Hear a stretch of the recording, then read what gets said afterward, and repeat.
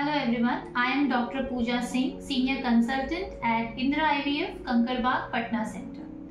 Today briefly we will discuss some common causes of infertility in a woman. The cause can be in the uterus, in the ovaries, in the tubes, or there may be some hormonal causes and some miscellaneous causes. So in the ovaries it can be endometriosis, decreased ovarian reserve, premature ovarian failure, polycystic ovarian disease. In the tubes, it may be blocked fallopian tubes.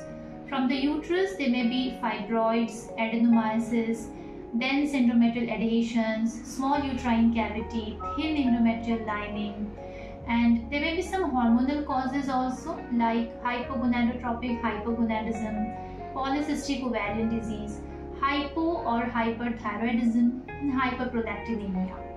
There may be some genetic causes also for infertility like Turner syndrome. So if you are suffering from any of these causes, then you should not be wasting time and you should be visiting your nearest infertility consultant for further evaluation and management. Thank you.